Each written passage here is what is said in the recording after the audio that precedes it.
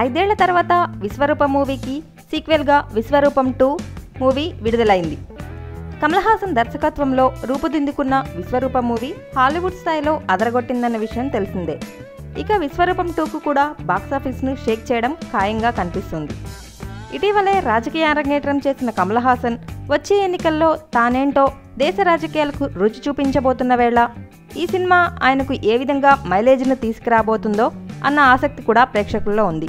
Kamal Haasan movie అంటేనే దేశవ్యాప్తంగా ఓ అలజడి ఉంటుంది. ఇక తాజాగా వచ్చిన విశ్వరూపం 2 కూడా ఏ మేరకు ప్రేక్షకులను ఆకట్టుకుందో ఓసారి తెలుసుకుందాం. ఈ సినిమా స్టోరీ ఏంటంటే, ఇండియన్ ఆఫీసర్ అతని టీంతో ఉగ్రవాదాన్ని ఎలా అంతం చేశాడన్న దానిపై ఈ సినిమా సాగుతోంది. వసీం, నిరుపమ, అస్మితాల, శేఖర్ కపూర్లు లండన్ వెళ్తుండగా వారిపై ఉగ్రవాదుల దాడి జరుగుతోంది. దీంతో గతంలో వసీంకు అల్-ఖైదా ఇచ్చిన ట్రైనింగ్తో పాటు ఇండియన్ ఆర్మీ ఏ విధంగా ట్రీట్ చేసిందనే అంశాలను గుర్తు చేసుకుంటూ రెండో భాగం షురూ అవుతుంది. ఇక నిరుపమను ఒమర్ కిడ్నాప్ చేయడం, ఒమర్ గురించి వసీం ఆరా తీయడం, ఆఫ్ఘనిస్తాన్లో జరిగిన ఫ్లాష్ బ్యాక్ ఎపిసోడ్లతో పూసగుచ్చినట్లు వివరించడం, ఒమర్ను మట్టుబెట్టడం అంశాలతో ఈ సినిమా విశ్వరూపంను మించిపోయేలా ఉంది. సినిమా ఎలా ఉందంటే, విశ్వరూపం సినిమాను గుర్తు చేస్తూ సినిమా ఫస్ట్ హాఫ్ కదులుతుంది. కమల్, ఆండ్రియా, శేఖర్ కపూర్ లండన్ వెళ్తుండగా టెర్రరిస్ట్ అటాక్ జరగడంతో సినిమా ఫ్లాష్ బ్యాక్లోకి వెళ్తుంది.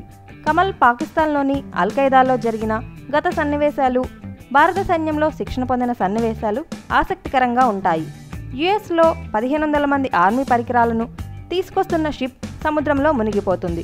ఇక్కడే యుఎస్ ఆర్మీకి అల్-ఖైదా గ్యాంగ్కి వచ్చే కొన్ని ప్రధాన యాక్షన్ ఎపిసోడ్స్ ఆకట్టుకుంటాయి. ఆ తర్వాత కమల్, పూజాల మధ్య వచ్చే కుటుంబ సన్నివేశాలు మహిళా ప్రేక్షకులను ఫిదా చేశాయి. ఇక సినిమా ఫస్ట్ హాఫ్ తర్వాత స్టోరీ మొత్తం ఇండియాలోనే కొనసాగుతుంది. కమల్, పూజ, శేఖర్ కపూర్లు ప్రభుత్వ అధికారులను కలవడానికి ఢిల్లీ వెళ్తారు. ఆ సమయంలో పూజను ఒమర్ కిడ్నాప్ చేస్తాడు.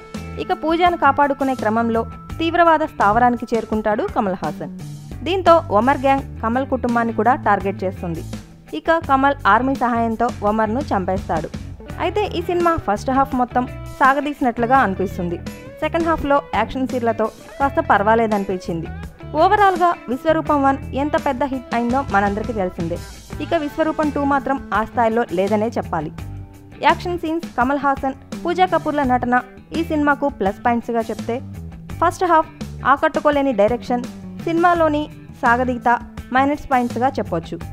మొత్తం మీద ఈ సినిమాలో ఇంకాస్త విశ్వరూపం చూపిస్తే బాగుండేదనిపిస్తుంది. For interesting more updates please subscribe our channel.